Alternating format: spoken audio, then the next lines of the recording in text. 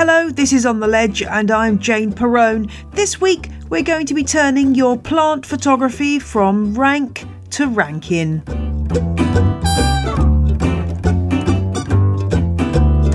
I'll be talking to 3 plant photographers who are going to offer up all their best tips for taking really good photos of your plants.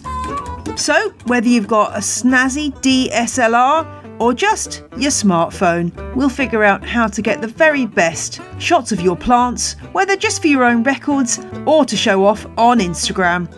And I've got a question about a philodendron pink princess that's really letting down its name because, quite frankly, it's not very pink. Thanks to everyone who's been splashing out on some On The Ledge merchandise. Your merch should be winging its way to you now if you haven't received it already. And when they do, please stick up a nice little picture of what you got and tell me what you think. I'd really love to hear your feedback about the merch if you have invested in some. I really want to make sure that you're happy with it, and if you have any suggestions for changes or additions to the range, then do let me know. This week's episode is all about how to take better photos of your plants. There might be many reasons for doing this. You might be taking photos just as record keeping, because after all, it's really interesting to see how your plants grow over the season, and it's easy to forget how those tiny plants start out and how big they grow. But you might also be wanting to share pictures of your charges with social media platforms like Instagram and Facebook. Or you might even be using your plants as inspiration for artwork, crafts, or some other kind of artistic activity. Whatever your reason, taking good houseplant pictures is a skill that we can all learn, but it doesn't necessarily come naturally. Despite how easy it is just to point and click these days, I know a lot of my photographs end up looking, well, decidedly average. So I tapped the brains of 3 plant photographers to find out some top tips on how to make your photos look their absolute best. Much of what I do know about plant photography I learnt from British photographer Jackie Hurst. Jackie is an award-winning British photographer who specialises in gardens and plants, applied arts, crafts and artisan foods. And she runs lots of photography workshops. So she's used to talking to people like you and me who are really just starting to get to grips with our cameras and smartphones. One of the best tips she taught me was how to frame a photo without letting those odd stray items ruin your shot. The mantra is less is more. First of all, I would say be drawn to your subject as a spontaneous reaction. And then as you compose your picture and start framing it, always look around the edge of the frame, because sometimes you can get so engrossed in a single plant that you don't see the bigger picture, and you can find that there are lots of distracting objects in the background. If need be, declutter, take odd bits and bobs that you might have, or perhaps if you've got 5 plants, it might look better with just 4 plants so you can see them properly, but also ensure that the background complements the plants. Have something neutral, or if the plants lead to it, have a coloured background or something more jazzy, but make sure that it doesn't dominate, because sometimes the viewer will not know where they're meant to look. And what you've got to ask yourself is, what does this picture say to me, and what do I want to say to the viewer? And if it doesn't say anything to you, just try recomposing, rethink. My next expert is Philippa Dominguez, who lives in Cape Town in South Africa. By day, she's a film producer, but she also has a sideline in taking stunning pictures of cacti and succulents. And what's wonderful about her Instagram feed, Check My Plants, is quite how different it looks to anyone else's. That's because she photographs all her plants on a black background. Here she explains how that came about. I started collecting a lot of succulents, and I realized before I knew it, my collection was quite large, but I didn't know anything about my plants. And one day I had a friend come visit come visit me, and he said, wow, you should post a picture every day of your plants. And I just thought, who's got time for that? And I just didn't have time. It was in the December holidays though. And then a couple of days later, I was just sitting on the couch and I just thought, maybe let me give it a bash. And I'm actually a film producer. That's my main profession. My photography is actually just a hobby. And I had done a film shoot like a couple of years back, which everything was on black, where we had to blend everything on black. And we had this very special black cloth, and it just happened to be in my cupboard. And I had seen it a couple of days before. So I quickly whipped that out and I put my first plant on there. And I just thought, wow, this looks really cool. And then that's where it started. And I haven't been able to stop since. Every single time I put a plant in there and I just go, wow, it looks even better than it does. I don't know. It just makes it so much more striking. And I loved it. So I've just decided to stick to that. And so I guess the moment I did the very first photo, I decided, okay, if I am going to photograph this plant, I'm going to stick to a uniform look and stick to it all on black. Do go and take a look at Check My Plants on Instagram while you're listening, because Philippa's account really is stunning. You really do see the wow factor of cacti and succulents. And here's Philippa explaining how she frames a shot. For me, when I look at a plant and it blows my mind, most of the time plants are blowing my mind, I just try and frame it up the way I first saw it. So often I'll actually just I'll have it in there and I'll move the camera all around until I find the spot that was the spot that made me go, wow. I don't know if that makes any sense to you. So it's important to keep the framing in mind, just so to make sure it's centered, to make sure that the angle is correct, even moving the plant around to the right angle. And I try not to overthink it, to be quite honest, because I put it down and I try and do it in the initial first, this is what grabbed me, this is how I saw it, and this is how it grabbed me, and that's what I have to try. That was actually why I started. I was like, I want people to see what I'm seeing. I can't believe I've wandered this earth for like 35 years and I only got into plants in the last 2-3 years. I was like, where have my eyeballs been all these years? Focusing on the wrong things. And now I see all these plants and I just wanted people to see the way I see it. And I thought it would hopefully inspire other people to like plants more. And my final photography expert is Marjana from Folia, the Instagram account based in Vienna that brings us beautiful pictures of all kinds of plant foliage, greenhouses and other lush delights. Now, when it comes to taking pictures of your houseplants, it's not quite as easy as working in a greenhouse where the light tends to be much more even and better for those plant snaps. So what do you do when you're shooting inside? Well, I'm glad to say that my trio of photographers had several solutions to this problem. First up, it's Marjana of Folia. It's always good to move close to the window. It's good to move to the balcony if somebody has one. And also outside. It's good to go outside, and especially on the day, which is when the sky is a bit cloudy. It helps. Not too strong shadows, not too strong contrasts. Yeah, that should work. I think it's not. I don't like to modify the colors or the photo in post-production, because I think I want to show the plant how it actually is. I want to keep it as realistic as possible. If moving your plants isn't an option, then Jackie Hurst has another suggestion. To make the best of light, a lot of plants are quite, not necessarily in the window, but near the window. So you will have light coming in, but indoor light is never as bright as outside. You can use a reflector, which you can make. You can either buy them from camera equipment shops, or you can make them. Now, I personally make a reflector out of what they call foam board, but you could make it out of thick card.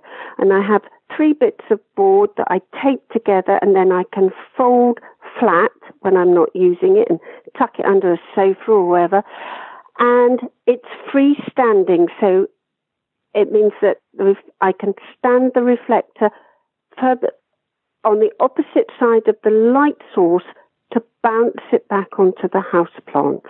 It just softens the shadows and it evens out the contrast, which is a great help. If you don't fancy getting all DIY on this, you could also try using a mirror. Although Jackie, the seasoned professional, reminded me that the problem with this is a heavy mirror falling on your plants, or even worse, on a hard floor, can be disastrous.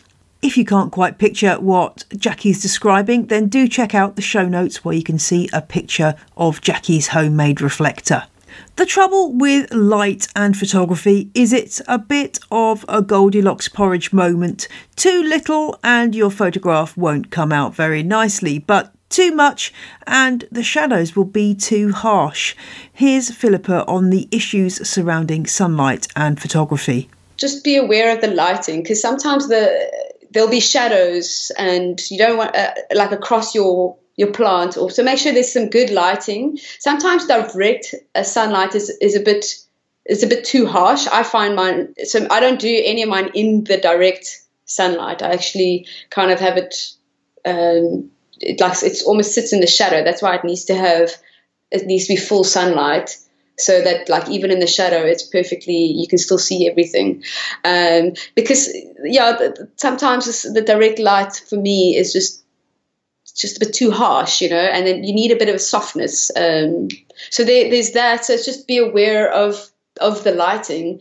So sometimes I found if I take a photo, even if it's not on black, in the direct sunlight, I have to actually just go and quickly find some shade and take a photo of it in the shade, and it's a completely different thing, Once you've got the light right, it's a question of trying to get your image into a nice sharp focus. And this is where I find myself wobbling about all over the place. Now, Philippa, who takes all of her photos on an iPhone using only natural light, is used to dealing with this problem.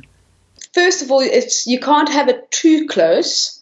So it's better to, I never zoom in on the actual photo or while I'm taking the photo. So sometimes you have to have it just a little bit further away, and then I only edit all my stuff on Instagram. I try my best to not bring it into Photoshop or onto my laptop.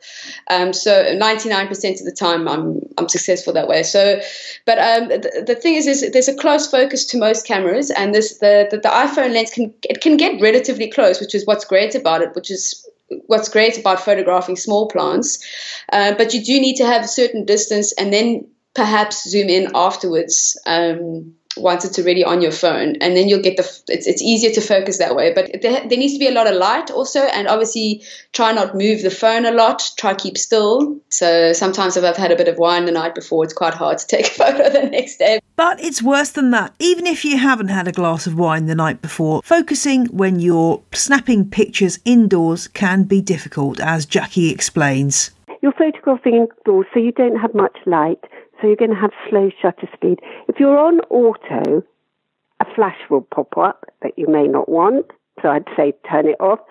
But if you're not, and your camera allows you to take it, you might have such a slow shutter speed that you can't hold the camera steady. It's called camera shake.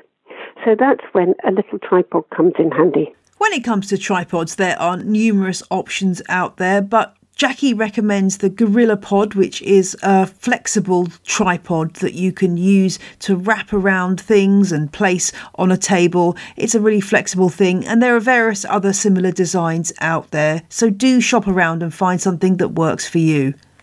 Let's take a break from our snapper chat to have a look at the question of the week, which comes from Mary Clancy. Mary dropped me a line to ontheledgepodcast@gmail.com because she's worried about her pink princess philodendron. First of all, Mary, you have the envy of many of us, because I know that here in the UK, pink princess is still incredibly hard to get hold of. So well done for having a plant. But it's not all good news, because Mary's pink princess is anything but pink.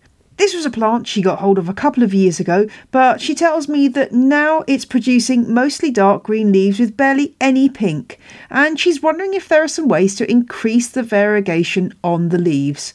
She says it's always been close to a bright window and has been very happy, just not pink.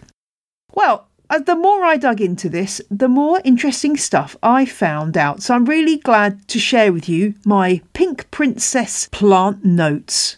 Pink Princess is a cultivar of Philodendron erubescens, or the blushing philodendron, which has dark red leaves. Now, the dark red colour, that's caused by the presence of anthocyanins, which are a kind of reddish pigment, and that's what gives the leaves their colour.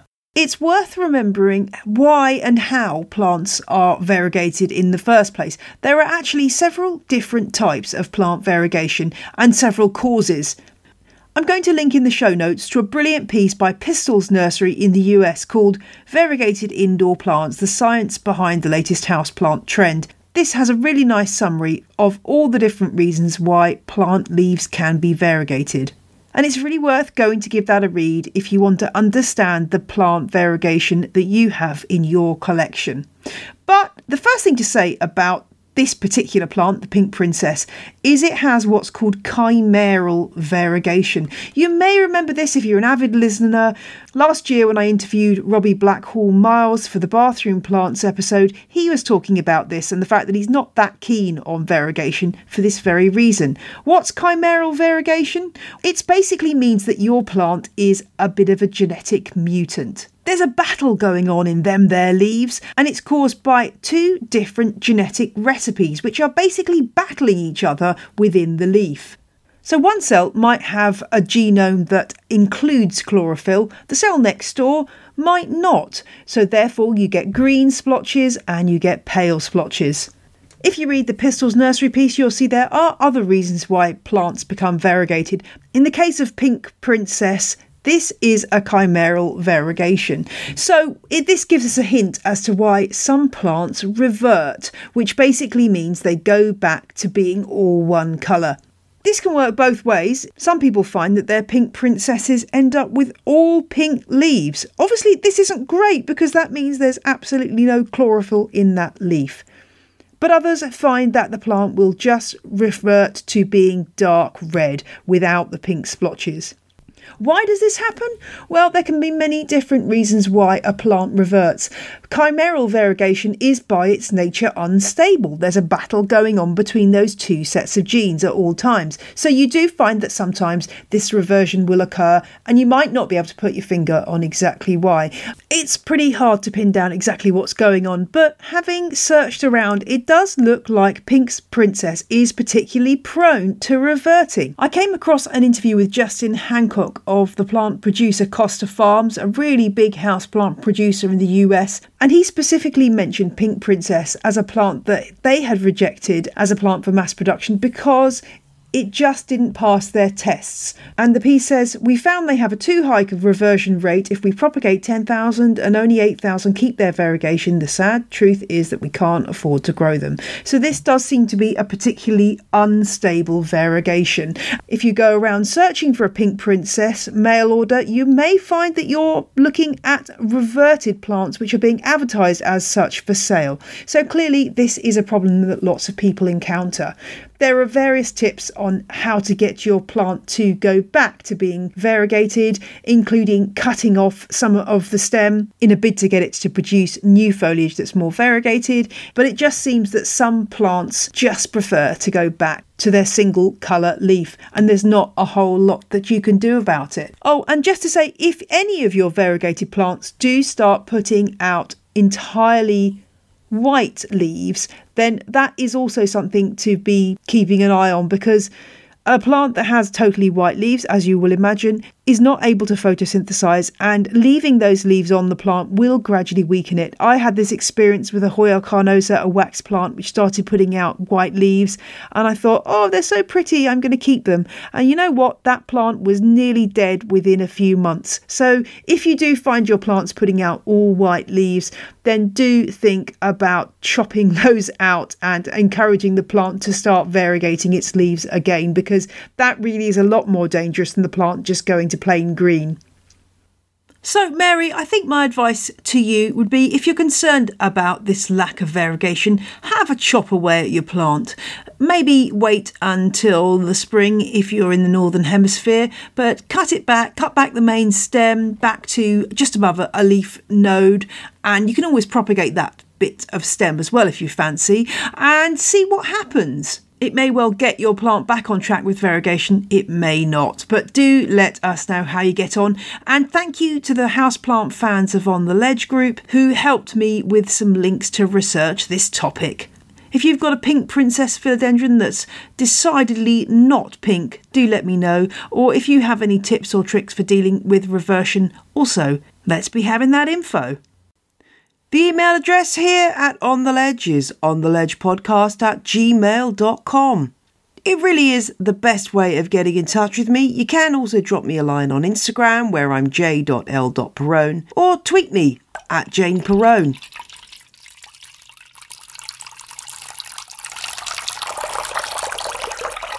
I don't know about you, but I find it's very easy to fall into what I call white room syndrome. What this means is you spend a lot of time scrolling through Instagram looking at gorgeous plant accounts, and everyone seems to have a white minimalist room with beautiful plants hanging all over the place, and it just feels like that's what you need to do to make your plants look good. But of course, not all of us have white minimalist rooms available to photograph our plants in. I certainly don't. So I wanted to find out from our experts Philippa, Jackie and Marjana how to put your own personal stamp on your plant photos. When I spoke to Philippa, we chatted about photographing many different plants, including cannabis sativa. If you're a Patreon subscriber of $5 a month or more, you can hear the whole interview with Philippa now over on my Patreon feed, and there's information in my show notes on how to sign up for that. For Philippa, looking at a cannabis leaf in a new way opened up a new perspective on a very familiar and indeed notorious plant. No one sees the world the way you see it. Everyone sees it in their own particular way, and that is what photography is. You are showing people the way you are seeing, and that's so that yellow ganja leaf that's a bit further down there, the marijuana leaf. At first, it fell down, and I just put it there to the side, and I was like, oh no, it's just a small little dead leaf. And then I looked at it again, and I was like, no, but this is actually really beautiful. Even it's not your typical perfect green leaf, but it's still, the color is beautiful. Something's totally different about it. I'm going to photograph it. And then, wow, it came out so beautifully. I was like, this is great. But so it's important to recognize what instantly grabs your attention and how you see it. I don't know if that makes any sense. It's worth remembering that there are reasons why so many plant photographs take place against a white background, and that's because, well, it's a lot easier to make a good plant photo that way. But sometimes it's good to move out of our comfort zone, as Jackie Hurst explains. We have got a bit seduced into minimal declutter. And, but it works. So we're playing safe. And I think that if you can try using different backgrounds, try even using, if you say want to shoot your house plants against a window, then you must experiment using different exposures. Because if you want the house plants correctly exposed, then you're going to have to overexpose and allow the background to bleach out, which is very trendy in photographs at the moment, and I think it's lovely because it gives it a nice airy feel. You can either do it depending on the type of camera you have. You can, if you're working on a tripod, you can take a meter reading from the actual houseplant or the container, which will probably be in shadow. You can, and then recompose your picture, not expose, recompose and take the picture like that to get the right exposure. Or lots of cameras have something called exposure compensation.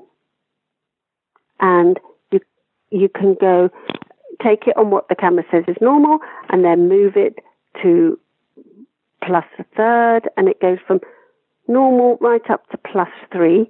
And every time you move it one notch, makes it a bit lighter, a bit lighter, a bit lighter, which lightens the shadows and the highlights. Or you go minus a third, and it makes it darker. Now, not every camera has it. If you're using a smartphone and you press on the pitch, you just tap the screen. Some of them have a little square yellow box, and on the side, I think on my phone, there's even a sun. And you can move it up or you can move it down, and it makes it lighter or darker, which is a form of compensation, exposure compensation. And so it's a question of just sometimes overriding what the camera says. If you do fancy having a play around with backgrounds, you don't have to redecorate your whole room, I'm glad to say. Jackie recommends that you can buy some fancy paper from an art shop, either plain or patterned, and attach that to the reflector that she's suggested you make. And that way you can have a seamless background on which to photograph your plants against all different kinds of colours and styles.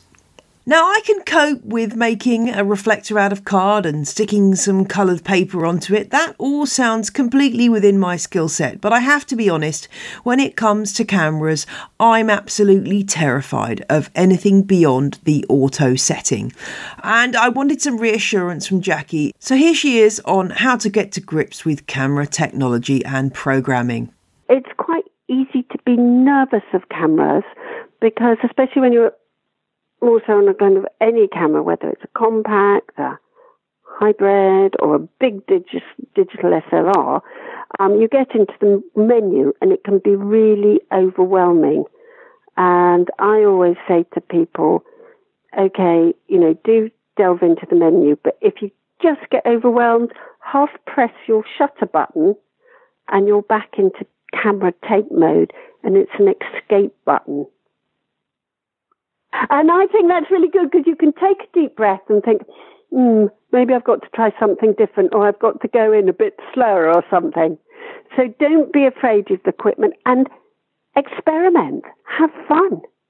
But however you use your camera, it doesn't matter, whatever program, manual, auto, however, the most important thing is the eye behind it, your sense of composition and what you want to say. And it doesn't matter what equipment. It's your choice, really, of how you compose your picture. And luckily, we're all so different. When I teach, I often get people to work in, well, not a very small area, but a reasonably small area. They're given the same projects, and they all come back with completely different pictures. And we all go, oh, I didn't see that, and I didn't see that. So it's lovely, I just love that individual approach, and we've all got it. I love that advice from Jackie. Just be yourself. It's pretty much like any other part of life. You need to express your own personality through your photographs. But as Marjana points out, it takes time to develop your skills and your own style. I guess it's good to watch others people work. It's good to watch photos, but the most important is practice. So the more you practice, the faster you learn, I think. Just observe your mistakes and try to find the solutions. Try to find a better angle. Try to find better light, and try again, and it will be better. I also applied to myself, and I also always try to improve my skills. And here's one final tip from Jackie and some words of encouragement. On your cameras, there's something called a white balance button, and there's various presets that you can set it for. I think there's auto and cloudy day, sunny day, tungsten light, fluorescent light. It might be quite fun if you experimented with those settings. So you took one of what you normally on auto, because the camera does a wonderful job, actually. It's brilliant. But then if you're working inside, you think, I'm going to just set it to tungsten and see what it does to the colours. And then you can compare the two shots and you think, no, I like the tungsten or I like the auto. I quite happy with what the camera does, but then you're making an informed choice, which is always quite satisfying. But however you use your camera, it doesn't matter, whatever program, manual, auto, however, the most important thing is the eye behind it, your sense of composition and what you want to say. Now, the one thing we haven't actually looked at is what camera you use. Clearly, as our experts say, equipment is only one part of the equation, but it is worth having a look at what the options are. And conveniently enough, this was a question that my friend James Wong asked quite recently. Yes, I think James has a suspicion that I'm hot-wiring into his brain to get topics for On the Ledge. But anyway, he tweeted recently, so can anyone recommend a reliable, easy-to-use camera that instantly sends images directly to your phone? I'm looking to up my Instagram game with shots of jungles, wildlife and macro shots of houseplants. I am a clueless beginner. So lots of you came in to comment and give James suggestions. I will post a link to that thread on the show notes, but I wanted to bring you some of your suggestions. Tim Howell says you need to consider whether you actually need a separate camera. In other words, if you had another camera as well as your phone, would you use the other camera to take all your photos? If not, then the additional camera would be of little use to you. You'd carry it and then never use it. Tim says that he uses a Pentax K70 DSLR, but that's because he has a collection of Pentax lenses. He writes, if I was looking for an entry-level DSLR, I'd look at the Nikon D3400. Cheap DSLR takes great photos. Elan Tamara says the Sony A600 is a great cam, not crazy expensive, and if you get a nice lens for it, you're all good to go. Sometimes it's cheaper to buy a really good quality analogue cam lens and a converter. Ray Shillito suggests the Panasonic Lumix, which you can control from your phone apparently. And Susie Richards agrees that Panasonics are usually good at consumer digital cameras. Sadia J has the Panasonic LX100, great quality pics, good for a range of shots including macro, lightweight and portable. Easy to upload to any smart device via Wi-Fi and the Panasonic Image app. Much better than my iPhone camera, she writes. First Officer points out that you can use a phone in conjunction with an eye loop, which is a kind of close-up lens, to get really close-up pictures, which is a really good tip. And Nicola says she got a clip-on lens set for her phone from Amazon with macro lenses, which was £10 for 4 lenses. Tristan Tomlinson recommends the Nikon D3400, which uses Bluetooth to send photos to the phone and stores them in your iPhone gallery. That sounds handy. Josh Key writes, I saw a guy using a Google Pixel at a concert. Low light photos were incredible. Could post straight to IG from there. I'm an Apple user, so it pains me to post this. And Jono Dixon is also recommending a smartphone camera. He says, I've just got a Samsung Galaxy 9S and the camera is way in advance of my S7 Edge. The settings take a bit of sorting, but once I got the hang of it, it's easy and picture clarity is stunning. That's a flavour of the thread. There are loads more suggestions in there, so do go and take a look for a full summary. I hope that's whetted your appetite to improve your photograph game in 2019. If you'd like to hear more from Jackie, Philippa and Marjana, you can already find Philippa's interview on my Patreon feed for $5 or more subscribers, and I'll be putting up the interviews with Jackie and Marjana in full in the coming days. So all of you lucky Patreon subscribers will be able to hear all of their chat and advice. And remember, if you do become a Patreon subscriber, you get access to all of the back catalogue of Extra Leaf episodes, the extra episodes that I put out twice a month for my subscribers. So it's a really great deal. You also get to find out what's coming up on the show, get an insight into how the show works and what I've got planned, and the occasional extra bit of merch, so my subscribers who offered their postal address should have received by now some lovely On The Ledge stickers and an On The Ledge card, as my way of saying thank you to you all. That rounds up this week's show. I'll be back next Friday for a final pre-Christmas episode. Until then, folks, happy snapping! Bye!